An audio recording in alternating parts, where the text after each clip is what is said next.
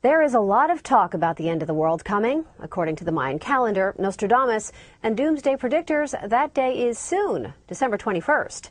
And whether you are a believer or not, the pending apocalypse is creating quite a stir. Enough so that Australian Prime Minister Julia Gillard weighed in. Take a look. My dear remaining fellow Australians, the end of the world is coming. It wasn't Y2K. It wasn't even the carbon price. It turns out that the Mayan calendar was true.